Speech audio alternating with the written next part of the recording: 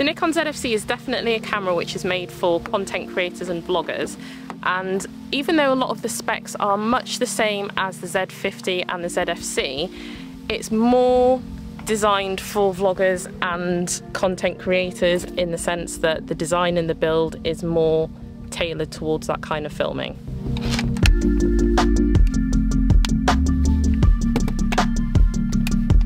The Z30 has a vari-angle screen, which is something that you definitely need if you're going to be filming yourself, because it just makes it easier to frame up yourself and your shot. And I also love the fact that the screen is actually a touchscreen, so if you want to change any of your settings, it's really easy to just do it on the touchscreen itself. And the other thing about the touchscreen is the fact that when you flip it into selfie mode, so facing you, then it kind of declutters the screen, so you can see more of yourself and more of what you need to see. The only thing about that is that when you've got an external mic plugged in, it doesn't show you the audio levels, but I'm wondering if that's something that I could potentially change in the settings, so it's just something that I need to have a look around and dig around in the settings to find that, perhaps.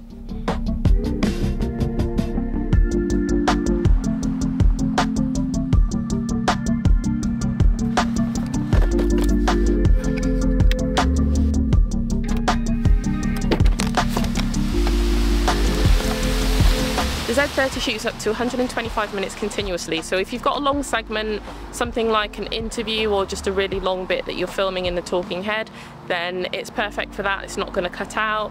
It shoots 4K 30 and 1080 120, so if you want to shoot slow motion, you only really have that option in HD, but that's fine because if you upscale the footage, it doesn't actually look too bad. But at least you've got that option to shoot in slow motion if you need it.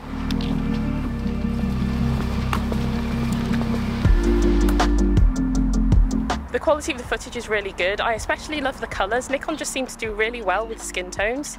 My skin just always looks kind of natural. There's no hue, there's no green hue or yellow tint to it, which is really good.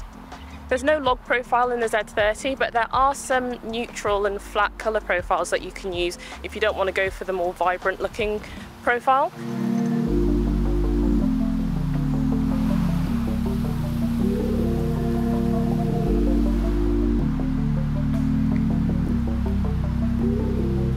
And there are also some creative profiles as well, so if you want to do something a bit crazy with your footage, then you've got some creative colour profiles in there as well.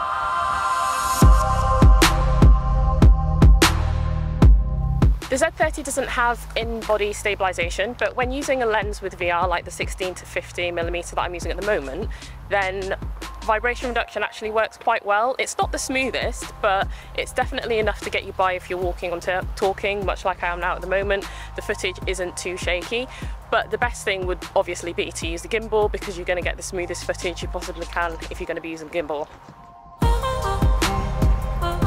With electronic stabilisation as well, you can either have it off, have it on, or have it in sport mode, and I can't really see a difference between on and sport mode, but using either one works pretty well.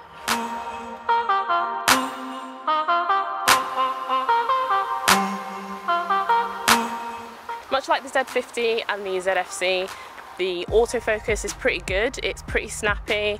It's great actually. The eye detection autofocus works really well, and in terms of the audio, like I said in videos before, I wouldn't advocate using the onboard microphones, but the audio sounds pretty good from the Nikon Z30 straight from the camera with no microphone attached. So if you did forget your microphone, then it wouldn't be too bad. This is the audio that's coming straight from the Nikon Z30, and I've got wind noise reduction on at the moment because it is quite a windy day today.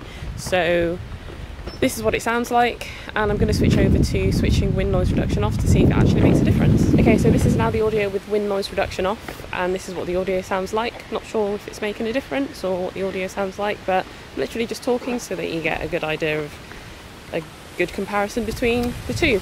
This audio now is from the Rode Video Mic Go 2, and I've got the furry windshield on it, so it should be cutting out a lot of the wind noise.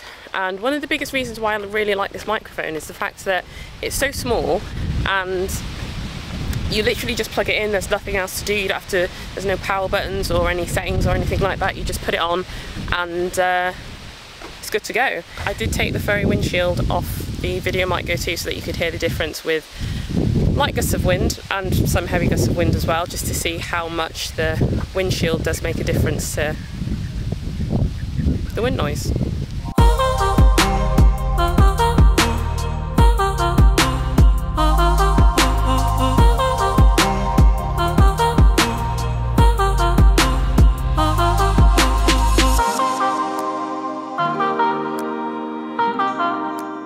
I've really enjoyed testing out the Nikon Z30. I think it's really good, lightweight, small camera. If you're looking for a mirrorless solution, then I think it's perfect for vloggers, if you're traveling, anything like that, because it is so small and lightweight. So I put a link in the description where you can find out more information about it. There's also links in the description to the review that I did on the Z50 and the Nikon ZFC as well. So check that out if you're interested in seeing kind of a comparison and how they differ. And yeah, thanks for watching, and catch you in the next one.